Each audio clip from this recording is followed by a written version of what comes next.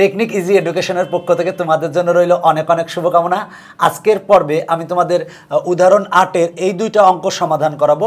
তো এই দুইটা অঙ্ক দেখো, যে ব্যাপারটা বলা আছে যে গুণ করো এত কে এত দ্বারা। তো আমরা প্রথম অঙ্কটা সমাধান করাবো, বলা আছে গুণ করতে, তাহলে এত গুণ এত লিখছি, মানে এত গুণ এত লিখছি, এইটা গুণ এত করতে হবে। তো দেখো যে ব্যাপারটা সেটা হলো যে আমরা এই ক্ষেত্রে প্রথমে সূত্র বসাবো। দেখো যদি সূত্র বসাই তাহলে আমরা কি পাই, দেখো সেটা হলো x square minus Y square, মানে এ স্কোয়ার মাইনাস বি স্কোয়ারের সূত্র বসাবো। এ স্কোয়ার মাইনাস বি স্কোয়ারের সূত্র এ প্লাস বি ইন্টু এ মাইনাস বি, তাহলে x square minus Y square সূত্র হবে x plus Y into x minus Y সূত্র হবে। আর দেখো যে ব্যাপারটা এক্স কিউব প্লাস ওয়াই কিউবের সূত্র বসাবো। দেখো এক্স কিউব প্লাস ওয়াই কিউবের মূল যে সূত্রটা আছে সেটা বসাবো, x plus Y into x square minus x Y plus Y square.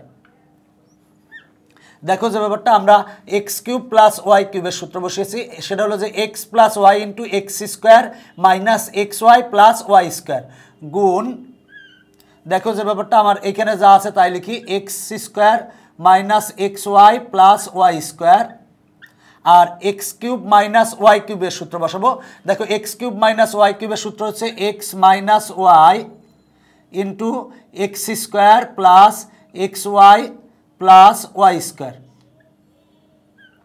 দেখো যে ব্যাপারটা আমরা সূত্র বসিয়েছি, তো এই লাইন থেকে এই লাইন পরিবর্তন, সূত্র বসিয়েছি x square minus Y square সূত্র হচ্ছে x plus Y into x minus Y, আর এক্স কিউব প্লাস ওয়াই কিউবের মূল যে সূত্রটা আছে সেই সূত্রটা বসাবো, অনুসিদ্ধান্ত বসাবো না। দেখো সূত্র হচ্ছে x plus Y into x square minus x Y plus Y square. এবার এক্স কিউব মাইনাস ওয়াই কিউবের সূত্র বসিয়েছি। এখন আমরা কাটাকাটি করব, যদি কাটাকাটি করি তাহলে কি পাই, দেখো যে ব্যাপারটা সেটা হলো এইটা আর এইটা কাটা যায়, এবার এইটা আর এইটা কাটা যায়, এইটা আর এইটা কাটা যায়, তার মানে থাকে কি কি, দেখো যে ব্যাপারটা এখানে থাকে হচ্ছে 1 ভাগ আছে হচ্ছে x square plus x Y plus Y square. এইটাই হচ্ছে আমার নির্ণয় গুণ ফল। দেখো আমাকে গুণ করতে বলেছিল, তাহলে এইটা আসছে, এটা হচ্ছে আমার অ্যান্সার। এরপরে দেখো বলা আছে যে গুণ করো এত কে এত দ্বারা, তার মানে এত গুণ এত লিখছি, এত গুণ এত লিখছি। এখন আমরা এইটা এবং এইটাকে আমরা উৎপাদকে বিশ্লেষণ করব। উৎপাদকে বিশ্লেষণ করার জন্য আমরা যে ব্যাপারটা মিডিল টার্ম করব প্রথমে। দেখো যে ব্যাপারটা মিডিল টার্ম করব, এখানে -5x আছে। তো তোমাদের 4.3 অনুশীলনীতে মিডিল টার্ম সংক্রান্ত যে অঙ্কগুলো আছে সেই অঙ্কগুলো যদি ভালো করে পারো তাহলে এই অঙ্কটা মিডিল টার্ম করতে তোমার সমস্যা হওয়ার কথা না। আমি 4.3 প্রতিটা অঙ্ক সমাধান করে দিয়েছি, যদি পারো ওই অঙ্কগুলো দেখে আসলে এই মিডিল টার্ম সম্পর্কিত কোনো সমস্যা থাকার কথা না। আর মিডিল টার্ম এর যে অঙ্কগুলো, এই অঙ্কগুলো কিন্তু সব জায়গায় কাজে লাগে, একেবারে তোমার চাকরি পরীক্ষা পর্যন্ত কাজে লাগে। এখন দেখো যে ব্যাপারটা মিডিল টার্ম বলতে মধ্যপদকে বিভাজন করব। দেখো এখানে আমরা -5xকে এমনভাবে ভাঙবো যাতে যে ব্যাপারটা যোগ বিয়োগ করলে মাঝখানের -5x হবে এবং গুণ করলে প্রথমটা শেষেরটার গুণফলের সমান হবে। তাহলে আমরা লিখতে পারি এক্স স্কোয়ার -5xকে আমরা লিখতে পারি -2x -3x, আর এখানে ছিল +6 6 লিখলাম। দেখো -2x -3x সমান হয় -5x, -2x আর -3x যদি গুণ করি, গুণ করলে প্রথমটা শেষেরটার গুণফলের সমান হবে। এবার দেখো এক্স স্কোয়ার -9xকে আমরা ভাঙবো, এমনভাবে ভাঙবো যাতে যোগ বিয়োগ করলে -9x হয়, গুণ করলে প্রথমটা শেষেরটার গুণফলের সমান হয়। -9xকে লিখতে পারি আমরা -4x -5x, আর +20 ছিল 20 লিখলাম। দেখো -4x -5x মিলে হয় কিন্তু -9x, আর -4x আর -5x যদি আমরা গুণ করি তাহলে মাইনাসে মাইনাসে প্লাস, 4 আর 5 গুণ করলে হয় 20, x আর x গুণ করলে হয় এক্স স্কোয়ার। দেখো প্রথমটা শেষেরটা যদি গুণ করি, এক্স স্কোয়ার আর 20 গুণ করলে হয় 20x স্কোয়ার।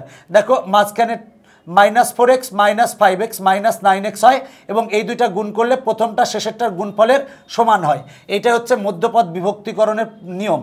এবার দেখো যে ব্যাপারটা, আর এখানে যা ছিল তাই, x -5 ভাগ x -3। এবার দেখো যে ব্যাপারটা আমরা এখানে x কমন নিব, x কমন নিলে x -2, আর এখানে আমরা কমন নেব -3। দেখো কমন নেওয়ার অপর নাম হচ্ছে ভাগ করা, -3x ভাগ -3 যদি করি তাহলে কেটে গেলে থাকে হচ্ছে এক্স। এবার 6 ভাগ -3 করলে হয় -2। এবার এইখানে যদি আমরা কমন নিই এক্স তাহলে হয় x - 4, আর এইখানে যদি আমরা -5 কমন নিই তাহলে হয় x - 4, আর গুণ এখানে যা আছে তাই x - 5, আর হরে আছে x - 3। এবার দেখো এইটা এবং এইটাই কমন হচ্ছে x - 2, তাহলে x - 2 কমন নিলাম, থাকে হচ্ছে x - 3, তাহলে লিখব x - 3।